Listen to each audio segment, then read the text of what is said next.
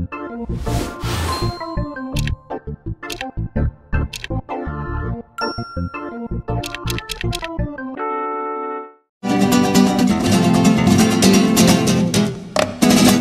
goals that I've wanted to accomplish with the Board of Education, I believe I've achieved. I've been here 7 years. That's a long time for a superintendent to be in one district. And I have other career aspirations. In the private sector or the public sector? Working with people. Do you have any opportunities, or are you just kind of fishing? A person that leads a $40 million corporation and has the track record that we have has opportunities all the time.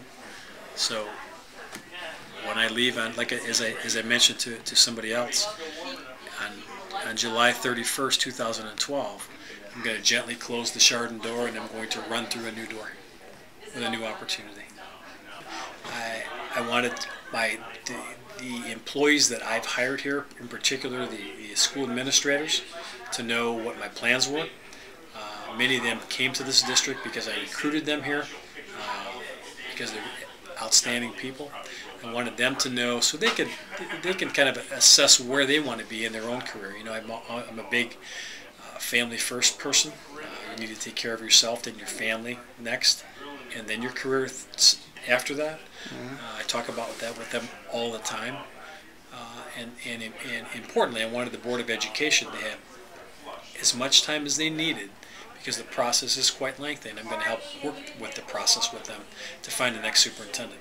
This is a great district, and I did not, because of my good relationship with this current board, and quite frankly with all the boards since they've hired me in 2005, I wanted them to give them the courtesy of the time to do a thorough job of securing the next superintendent for this office. If the board has a candidate, if we have qualified candidates from within, they'll go through the natural process.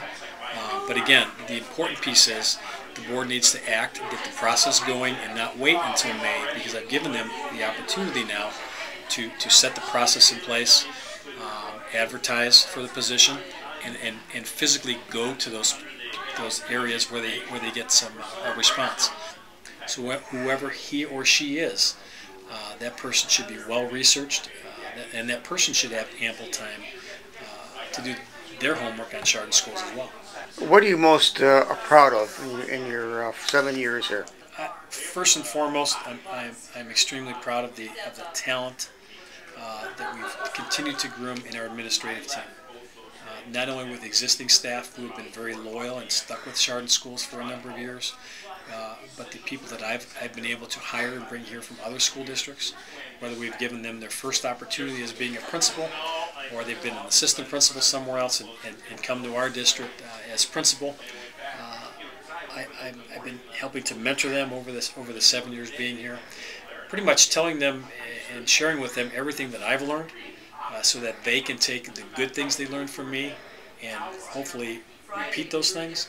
And some of the items that they don't like or they can't stand that I do, hopefully they won't repeat those things.